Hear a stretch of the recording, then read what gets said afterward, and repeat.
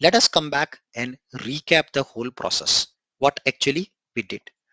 So in this episode, we talked about how can we integrate a custom task UI with SAP Build process automation business process.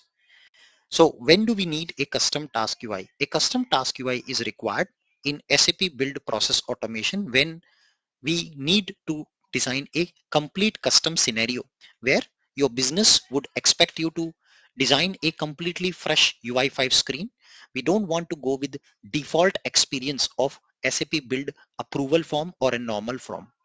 Let's say you want to integrate charts, graphs, tables, lists, or multi-select drop-down, things like that. So that is not possible with a normal approval form. So then you design a task UI. In this process, you will first build a task UI Fiori application in Business Application Studio tool. Then you need to package and deploy this task UI. You need to then check the deployed application in the cloud, and then you need to configure the form or import that form as a UI application. Then you need to plug that form in the process, and then finally follow the deployment process and testing the process. So what we did as part of the step number 1, we created the task UI. How did we do that? We went to Business Application Studio, and here we designed our complete end-to-end task UI as a custom Fiori application, which also does an exchange of data. The interesting part here is I have integrated a multi-select combo box. Yeah, so this is why we design a task UI, because the standard approval form does not give us this capability. So this is step number 1. Then we right click and build this MTA, and then we deploy this custom task UI to the SAP BTP platform as a HTML5 application.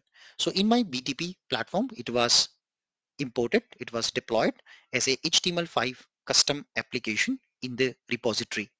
Once this step is complete, we went to SAP Build process automation, and we then go to overview to import that form by giving the application ID and version. And then we got that entire candidate form thing over here as a custom task UI. And you can see the link of the manifest file as well. So after that step is complete, we plug that form with our HR hiring business process, because our goal is to send this form to the candidate. Candidate will fill all the details about their work experience and everything, or validate that, and then give a go ahead. Once submitted, the HR is going to receive all the information, yes, on another approval form, which is a standard approval form from the build process.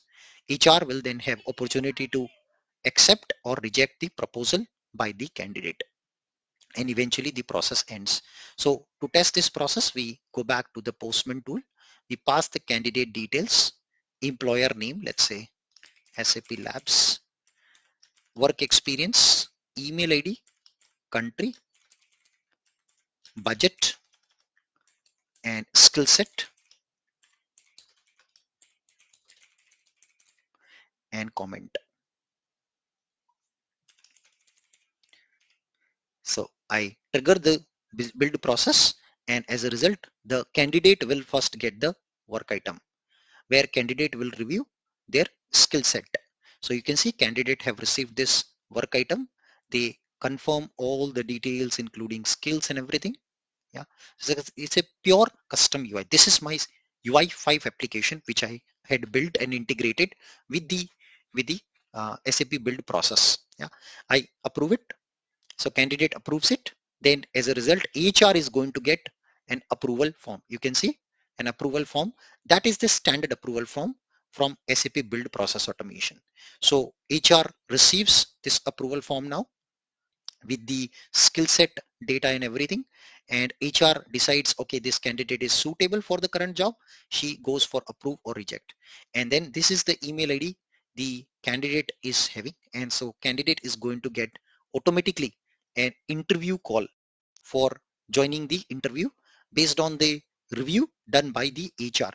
So eventually what happens, you can see an email is received over here by the candidate with the name that you have been invited to attend an interview. So this is how we can design a complete end-to-end HR hiring business process in SAP Build process automation with a completely brand new customized task UI. Thank you once again for joining this episode. If you like this work, please like, share, subscribe this channel and kindly hit the bell icon so you will get more interesting videos like this free, and share this video series with your colleagues in the WhatsApp group. Thank you once again and see you in the next episode.